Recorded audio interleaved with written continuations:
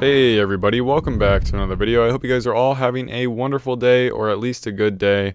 I know things are kind of crazy in the world right now and everything's so uncertain, so I just hope you guys are all doing well, and I hope you're staying safe out here. Today we're going to be talking about what happens to my little gargoyle gecko Mango and where he is now. So as many of you know, I have one gargoyle gecko that I named Mango. I got him from Petco, I believe 2 years ago. And in his first year of growth, he was having a hard time. He was growing pretty slow, he was pretty small, and it's hard to say why this was. Was it because of something I was doing, which is most likely the case, or is it the fact that he is a gargoyle gecko from Petco? There's just a lot of unknowns here, but I believe it was something I was doing. So I was trying to change it up and see if I could get him to grow faster, into the big, strong gargoyle gecko he should be, or she should be. I don't even know yet, to be honest.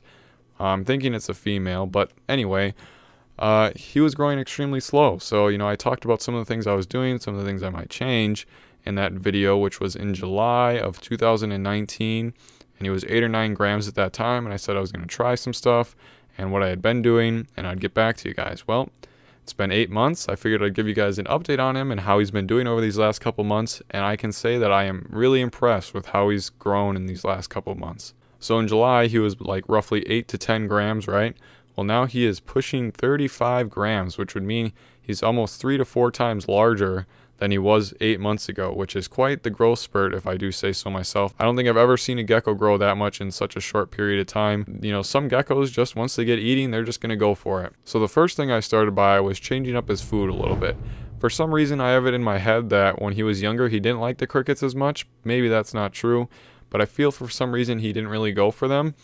But once I got him to start eating crickets, I think that's when I noticed the first big difference in his growth, and he really started to take off. But as we got further into the year, September, October, November, it started getting colder here, right? Well, I didn't realize that until a couple months back, like I mentioned in the video.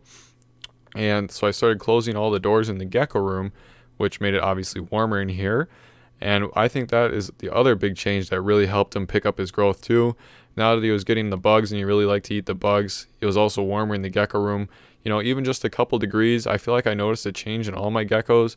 Just they're all more active, obviously, and they're all eating more and growing faster, especially the baby geckos, which could be expected. Obviously if it's warmer, they're going to be more active. But anyway, I think these were the two big things that really influenced his growth in these last couple months. And he's a beautiful gecko, even though he's from Petco. I love him. And I gotta say, honestly, watching him grow up from a little baby to, his sub-adult form right now has probably been one of the most enjoyable experiences in recent times. I love watching little geckos grow into big geckos.